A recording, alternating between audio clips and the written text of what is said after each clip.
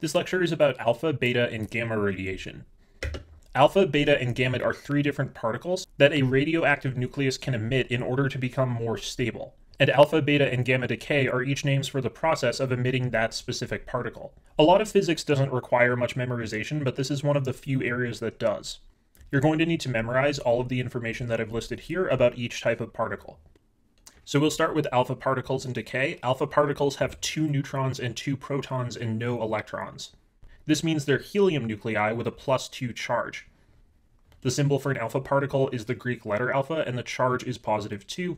Alpha particles have the highest ionizing power, which means they have the most ability to strip electrons off of other atoms. That means they're the most dangerous to humans because remember, the more ionizing power, the more capable the radiation is of damaging our DNA. They have low penetrating power, however. They can be stopped by something as thin as a tissue. So alpha decay is a name for what happens when an unstable nucleus emits an alpha particle. Its atomic number decreases by 2, its nucleon number decreases by 4, and its charge decreases by 2. So I've written the nuclear equation for what happens during alpha decay. You can see, just like I said, the proton number decreases by 2, the nucleon number decreases by 4, and the charge decreases by 2, and you're also left with this additional alpha particle.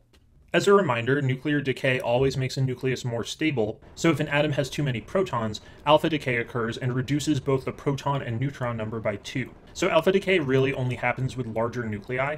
I talked about this line of stability graph in my separate lecture on radioactive decay, which I've linked in the description. So assuming you already know what this means, alpha decay is most likely to occur anywhere between the purple line and the curve of the red line. Because what happens with alpha decay is it decreases the neutron number by 2 and the proton number by 2. So you can see that if you're in that general area between the purple and the red, and you decrease by that amount, you basically follow the purple line and get closer to the line of stability. Radiation always makes nuclei more stable, so that's specifically where alpha decay occurs, when there are too many protons compared to neutrons, and so the particle loses an equal number of both. A place where alpha decay wouldn't occur is when there are too many neutrons compared to protons.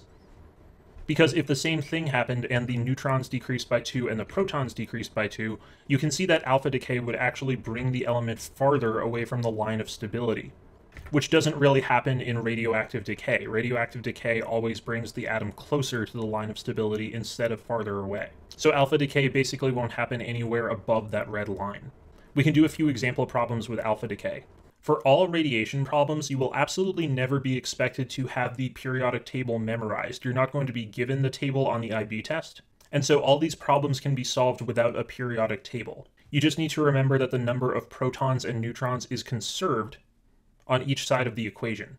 So as an example, one thing that you will have to have memorized is that the alpha particle has 4 nucleons in total, and I know that the total nucleon number has to be the same on each side of my nuclear equation. So I know that 226 is equal to x plus 4, so I can see that the nucleon number for that other element is 222.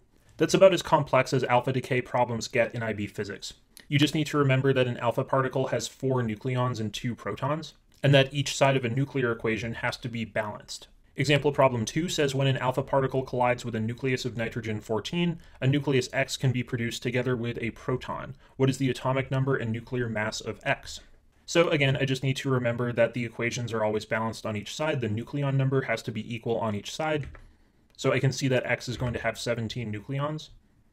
And the proton numbers also have to be balanced. So I can see here that X would have 8 protons. So as long as you know what an alpha particle is, it's pretty easy to solve problems with it. A beta particle is an electron or a positron, which is an antimatter particle that has the same mass as an electron but positively charged. Technically the mass is negative because it's antimatter. We'll talk about that more in a little while. The symbol is the Greek letter beta, which looks a lot like a bee with a long tail, and then a minus or a plus sign next to it to symbolize the charge, whether it's an electron or a positron. Beta particles have medium ionizing power, so they're not quite as dangerous as alpha particles to humans, but they also have more penetrating power. They can be stopped by something like aluminum. Beta decay is a little strange. One of 2 things happen. A neutron emits an electron and antineutrino and becomes a proton, or a proton emits a positron and neutrino and becomes a neutron. You're going to have to remember that neutrinos are associated with beta decay. They're their own separate particles. You can see that I've listed their symbols on the bottom left, and I also have the equations for beta minus and beta plus decay on the top of the screen. So beta decay occurs if an atom has too many protons or neutrons. It causes the number of protons and neutrons to become more balanced. Beta minus decay happens when there are too many neutrons. It changes a neutron into a proton. And beta plus decay happens when there are too many protons. It changes a proton into a neutron. So beta minus decay can happen anywhere above and to the left of the red line, and beta plus decay can happen anywhere below and to the right of the red line. Just to visualize this a bit more, if we imagine we have an element up here, beta minus decay causes it to lose a neutron and gain a proton. So you can see it would move this way along the graph, which brings it closer to the line of stability. And that's what nuclear radiation does. It makes the nucleus more stable than it was before. So that's why beta minus decay occurs above and to the left of the red line. And beta plus decay adds a neutron and takes away a proton. So it would move the nucleus up like this, which again you can see is moving toward the red line. So that's why beta plus decay happens below and to the right of the red line. There are two correct ways to write beta particles in equations, either as lowercase e or as beta, because they're both electrons and positrons. There's one really weird aspect of this notation that only comes up in beta radiation problems. We write the electron or beta particles as having proton numbers of -1 and +1 when doing beta decay problems. Obviously, they don't actually have these values. They don't have protons moving along with them. The numbers are there to balance the nuclear equations for beta decay. So this is just a way of saying that if an electron were emitted, you should expect a proton to appear somewhere else that didn't appear before, while the nucleon number remains the same, which is what beta decay does.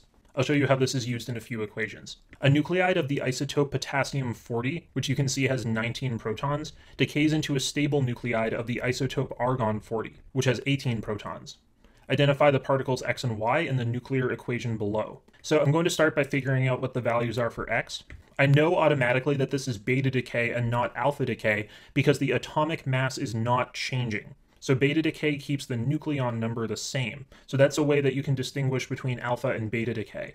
Alpha decay reduces the nucleon number by 4. Beta decay keeps it exactly the same. For x, I know that the proton numbers have to balance. So I can see that x's proton number is +1. And I can see from my equation on the top that this goes with a beta positive particle, or a positron.